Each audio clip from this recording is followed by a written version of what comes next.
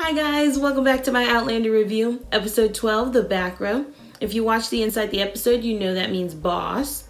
And there's a lot to be said about the boss in this episode, but let's start at the beginning.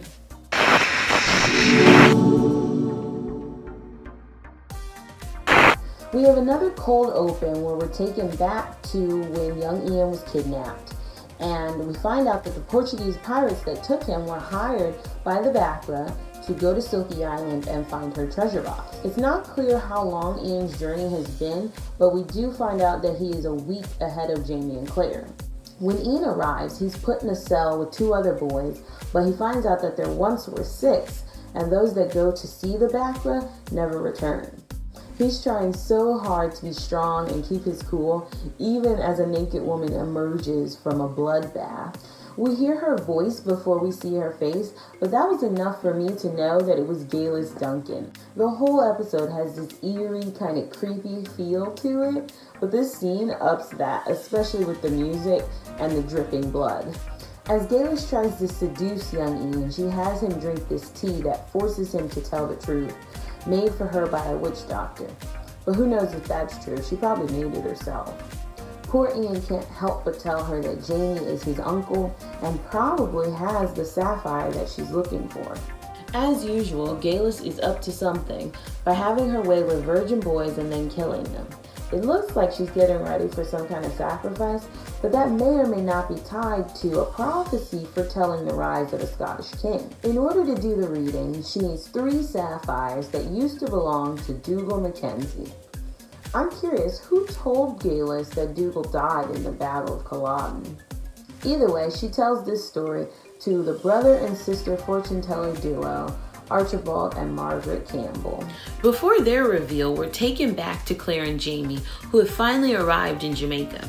They continue the search for young Ian with a little help from one of Cousin Jared's employees.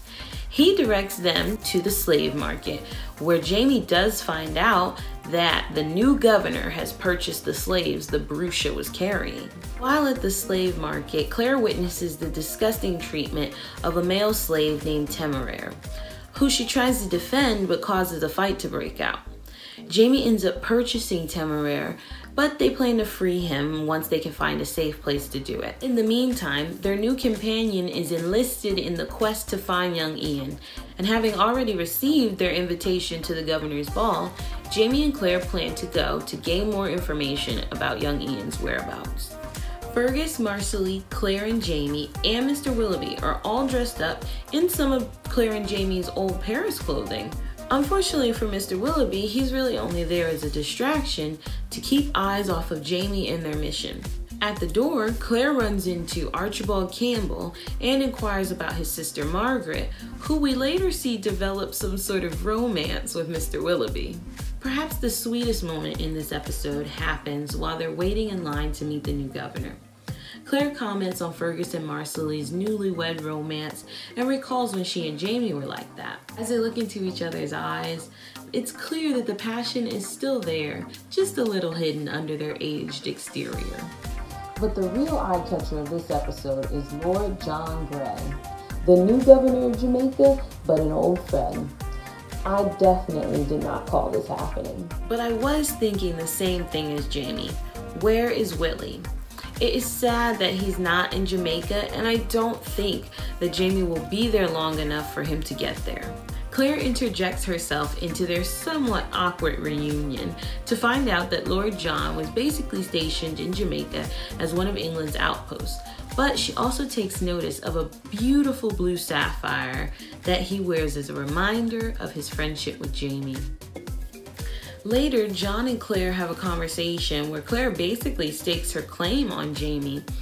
And it's clear that John has held Jamie in his mind and his heart since their last meeting, and he's taken off guard by meeting Claire. Jamie was right about the ghosts that keep coming back from their past, because Claire sees Galis and she almost disappears but leads Claire outside for a reunion. Claire already knew that Galis was allowed to live until the baby was born, but Galis fills in the rest about Dougal helping her escape and how she watched the old woman whose body took her place burn just so she could say she witnessed her own execution.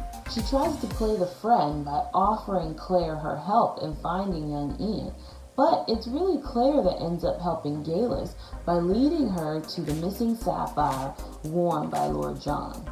Geillis hurries away to find the Campbells so she can have her reading now, and is able to coerce Lord John into having his fortune told and giving Margaret his sapphire to hold. Margaret tells of a 200-year-old baby that must be killed in order for a Scot to wear a crown. I guess we'll get that explained soon enough. For now, the more pressing issue is getting Jamie out before he is seen by Captain Leonard.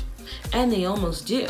Before they leave, Temeraire is able to find out that young Ian was taken to a Mistress Abernathy of Rose Hall, aka Geillis Duncan.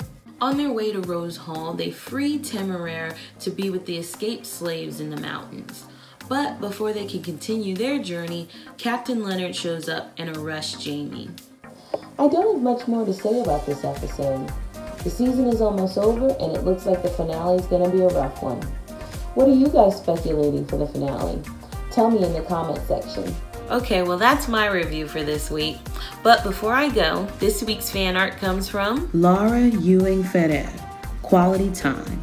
You can find Laura on Instagram at Laura Ewing Ferrer and on Twitter at Laura EWF. Thanks, Laura. And thank you guys for watching. If you enjoyed this video, like and subscribe for more awesomeness.